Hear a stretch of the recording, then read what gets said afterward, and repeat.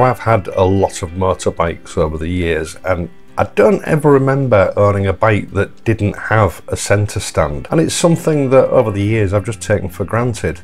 Certainly back in the good old days, all bikes were always fitted with centre stands, and if they didn't also have a side stand, they were usually an option. Now, whether it's for cost reasons or it's just another way for manufacturers to get more money out of you by buying an accessory centre stand, there is a growing trend these days for bikes to be supplied just with a side stand. Now, I know that this is necessary in some cases with underslung exhaust systems and belly pans, but to my mind, for routine maintenance, a centre stand is essential.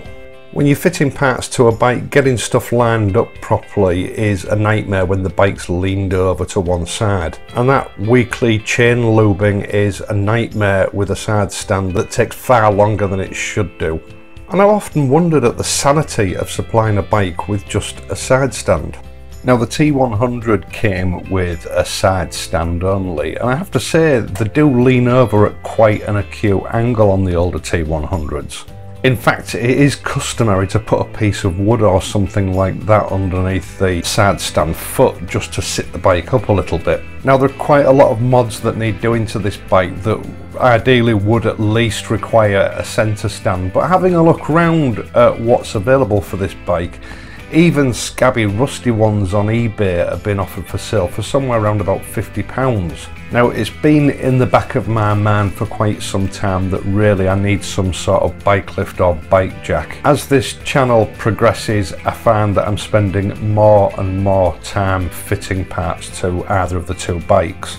And the T100 especially has some conversions coming up with the suspension at both ends, which quite simply cannot be done on a side stand. The plan is also to have the wheels rebuilt for something a little bit sexier than those that are fitted, and that's going to take some time. The bike is going to need both wheels effectively off the ground and the bike supported while the wheels are sent away to be rebuilt. So I've spent several weeks having a look around to see what's available. Looking at the T100, the duplex frame is very narrow, and having a look round the bike whilst I was trying to deciding what the best option would be for this bike, I also decided that the exhaust pipes actually seem to protrude below the bottom frame rails, so it was going to need something quite specialised for the job.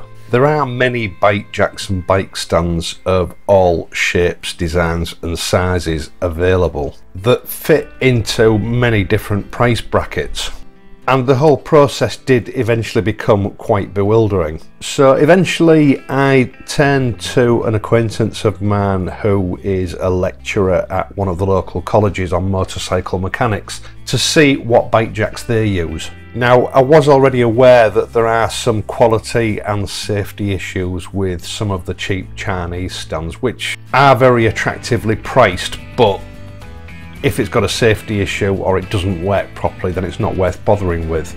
And this acquaintance of mine suggested that I should really have a look at some of the SEALEY products.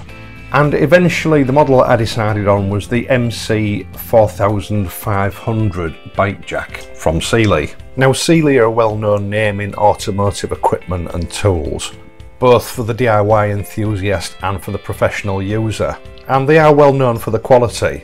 This is one of the larger platform scissor jacks on the market for lifting motorcycles. It's hydraulically operated and it's built like a tank with something like 3mm thick steel construction all round.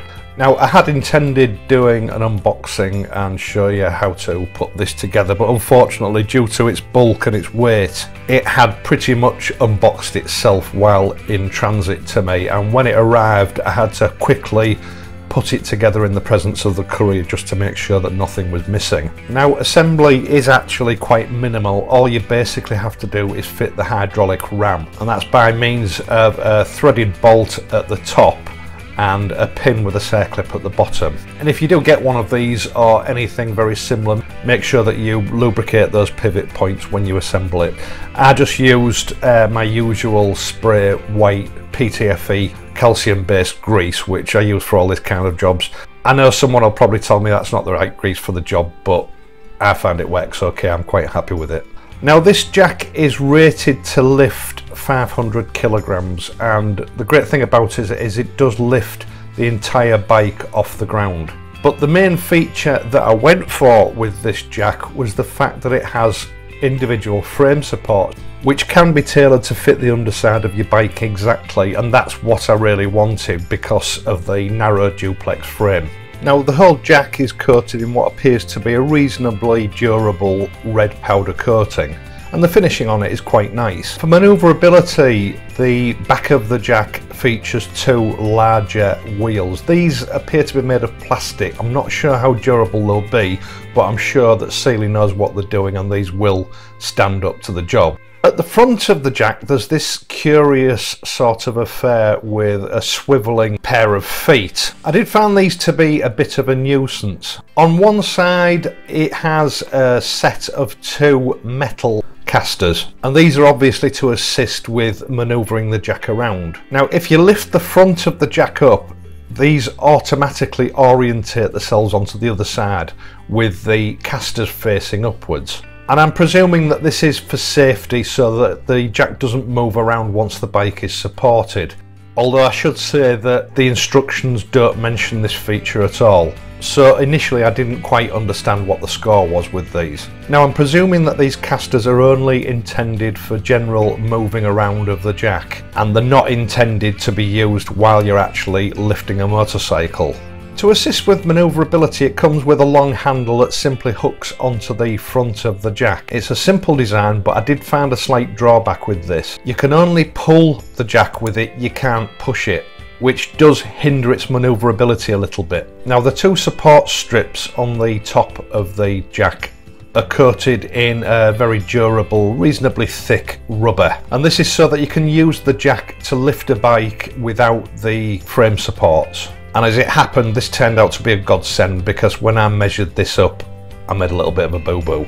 The frame supports themselves are also coated in some sort of thick rubber material, and this is to protect the bottom of your frame rails from scratching. It does look very durable, but I think in day-to-day use it would pay just to keep an eye on these and see how they're wearing. Now you have two separate controls, one for lifting and one for lowering the jack. The first is a foot pedal, which looks a little bit like an old kickstart, and this operates simply as a foot pump that you operate in order to lift the bike. Next to that is the lowering pedal, and simply depressing this with your foot allows the bike to be lowered. Now this is pretty much the same sort of affair that you would find on any trolley jack, and I did find that there was quite a reasonable amount of control allowed with the lowering pedal so that the bike doesn't drop too quickly. In addition to these, as a safety feature, on either side there is a linear ratchet system which engages onto a peg on the side of the scissor jack. Sometimes these drop down on their own as you're operating the lift, but often I found that you had to manually release them. As the jack lifts, these engage onto the peg at 4 different stages according to the height that you've raised the jack to. You should always ensure that these do engage while you're working on the bike, because as I'm sure a lot of people know, you should never trust a hydraulic system like this to hold the bike in place on a permanent basis or while you're working around the bike. In order to release them, you simply pump the jack up a little bit higher so that the weight is taken off the pin. You can then manually lift them out of the way and clip them onto the side of the frame of the trolley jack. Now, one thing that I didn't take into account when I actually ordered this jack was the additional height that the frame supports added on to the closed height of the jack. And rather embarrassingly, I found once I'd fitted them, even with them set at the lowest point, I couldn't actually get the jack underneath the bike. However, the measurements that I had taken in relation to the width of the jack, etc., did pay dividends here, because I discovered that the exhaust downpipes actually are fractionally higher than the bottom rails of the bike frame. And I did manage to find just one point where I could safely get the jack underneath the bike without causing any damage to anything, where the bike was reasonably balanced. I think when all it is said and done, the size and the design of this jack with the additional flexibility of those frame supports means that this jack is going to be able to cater for a huge proportion of motorcycles on the road. Although with any product of this type, there are going to be incompatibilities with certain models. Now, those more eagle-eyed among you will have realised that I didn't actually use any straps to hold the bike down once it was on the jack, which I appreciate is a little bit naughty of me because I really should have done. The truth of the matter is I didn't realise that the straps didn't come with this jack. With a lot of jacks they do, but they don't with this model, so I had to order them separately, and unfortunately come the day of filming